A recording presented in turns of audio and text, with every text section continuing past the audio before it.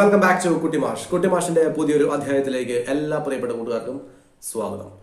ഇന്ന് നമ്മൾ ചെയ്യാൻ പോകുന്നത് മൂന്നാമത്തെ ചോദ്യമാണ് 10ാം ക്ലാസ്സുകാരുടെ SSLC കാരുടെ ഒന്നാമത്തെ ചാപ്റ്റർ അരിത്മെറ്റിക് സീക്വൻസ് അഥവാ സമാന്തര ശ്രേണിയിലെ 21ാമത്തെ പേജിലെ മൂന്നാമത്തെ ചോദ്യമാണ് നമ്മൾ ഇപ്പോൾ ചെയ്യുന്നത്. എല്ലാം വളരെ കൃത്യമായിട്ട് തന്നെ പറഞ്ഞുതരാം. സോ ഇതിന് മുമ്പുള്ള വീഡിയോയിൽ നമ്മൾ ഈ ചോദ്യം ദാറ്റ് ഈസ് രണ്ടാമത്തെ ചോദ്യം പിന്നെ ഒന്നാമത്തെ ചോദ്യം ഇത് നമ്മൾ ചെയ്തത് നിങ്ങളിപ്പോൾ ഇപ്പോൾ ഓർമ്മ വരുന്ന കാണിച്ചു തരാം. ഇപ്പോൾ ഓർമ്മ വരുന്നില്ലേ? കാണുമ്പോൾ ഓർമ്മ വരുന്നുണ്ടോ? യെസ്. ഒന്നാമത്തെ ചോദ്യം രണ്ടാമത്തെ ചോദ്യം ഇതെല്ലാം ഇതിന് മുമ്പുള്ള ക്ലാസ്സുകളിൽ നമ്മൾ ഓൾറെഡി എടുത്തതാണ്. കൈറ്റ് വിക്ടേഴ്സിൽ ഇതാണ് ഇപ്പോൾ പഠിപ്പിച്ചുകൊണ്ടിരിക്കുന്നത്. സോ അതുമായിട്ട് ബന്ധപ്പെട്ട എക്സ്റ്റൻഡ് ആക്ടിവിറ്റി ആയിട്ട് കൊടുത്തിരുന്ന പ്രോബ്ലംസ് ആണ് ഇതെല്ലാം. സോ ഇതാണ് നമ്മൾ ഇപ്പോൾ എടുത്തുകൊണ്ടിരിക്കുന്നത്. സോ ഇന്ന് നമ്മൾ ചെയ്യാൻ പോകുന്നത് മൂന്നാമത്തെ ചോദ്യമാണ്. നിങ്ങൾ ചിലപ്പോൾ ഇത് ഓൾറെഡി ചെയ്തിട്ടുണ്ടെങ്കിൽ നിങ്ങൾക്ക് സ്കിപ്പ് ചെയ്ത് അടുത്ത വീഡിയോയിലേക്ക് പോകാം. Otherwise, you can keep watching this. So, ചെയ്തിട്ടില്ലാത്ത കുട്ടികൾ പ്രത്യേകം ശ്രദ്ധിക്കുക. ഇത് നമുക്ക് മലയാളം ചോദ്യമാണ്. മൂന്നാമത്തെ ചോദ്യം എന്ന് പറയുന്നത് ഒരു സമാന്തര ശ്രേണിയുടെ 5ാം പദം 38ഉം 9ാം പദം 66ഉം അങ്ങനെയാണെങ്കിൽ 25ാമത്തെ പദം എന്താണ്? ഇംഗ്ലീഷിൽ പറഞ്ഞാൽ what? Yes. 5th term of an arithmetic sequence is 38 and 9th term is 66. What is the 25th term? So, അതാണ് നമ്മൾ കണ്ടുപിടിക്കാൻ പോകുന്നത്. സോ കഴിഞ്ഞ ദിവസം ചെറിയ ക്ലൂ ഒക്കെ തന്നിട്ടുണ്ടായിരുന്നു. ആ ക്ലൂ കണ്ട് ചിലരൊക്കെ ചെയ്തിട്ടുണ്ട് എന്നെനിക്ക് തോന്നുന്നു, അറിയില്ല.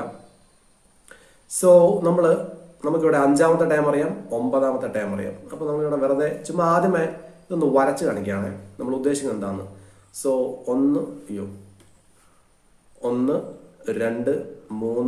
4 5 6 7 8 9.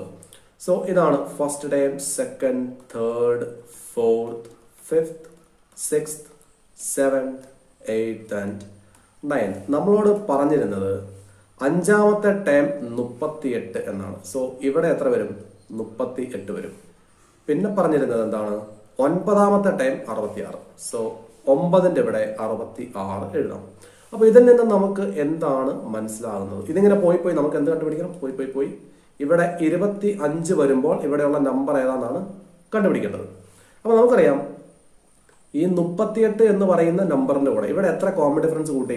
1 2 3 4 4 തവണ 38ന്റെ കൂടെ കോമൺ ഡിഫറൻസ് കൂട്ടി. So 38 plus 4 common difference equal to 66 എന്ന് നമുക്ക് എഴുതാൻ പറ്റും.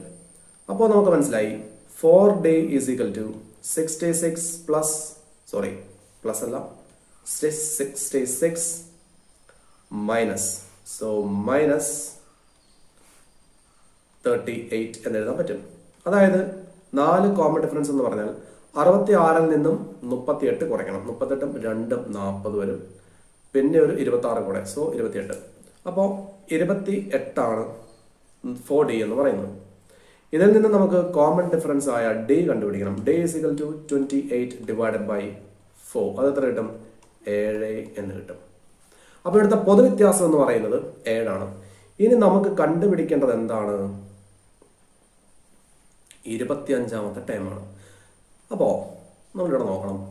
ഈ 5ാമത്തെ ടൈമിൽ നിന്നും 9ാമത്തെ ടൈമിലെത്താൻ നമ്മൾ എത്ര കോമൺ ഡിഫറൻസ് ഇവിടെ കൂട്ടി? 4 കോമൺ ഡിഫറൻസ് ആണല്ലോ. 4 തവണ കോമൺ ഡിഫറൻസ് കൂട്ടി. അതായത് 9 മൈനസ് 5 ആണ് ഈ 4.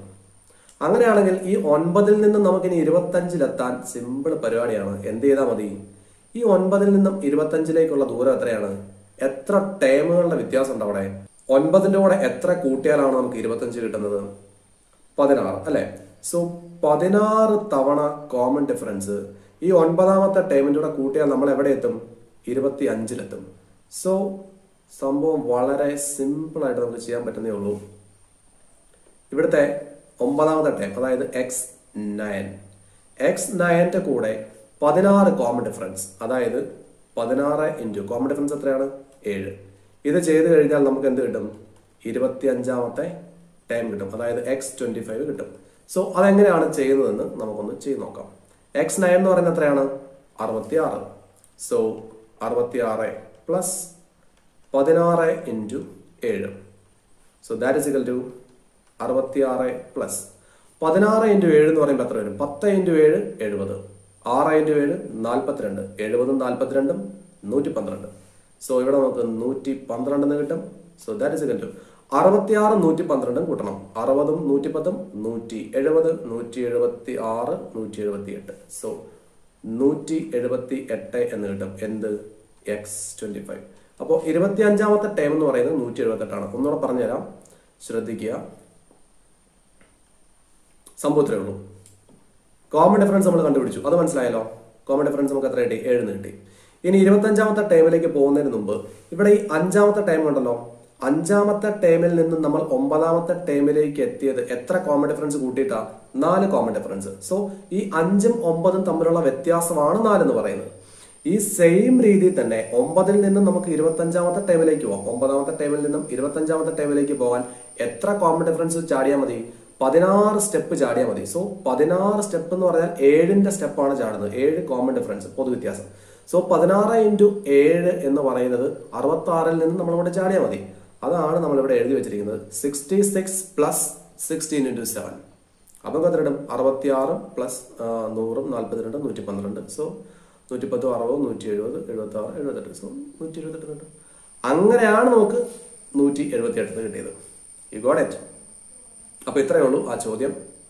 നിങ്ങൾക്ക് സംശയം മാറി എന്നാണ് എൻ്റെ ഒരു വിശ്വാസം അടുത്ത ചോദ്യമായിട്ട് വീണ്ടും കാണാം അടുത്ത വീഡിയോ കാണുക ഓക്കെ അതുവരേക്കും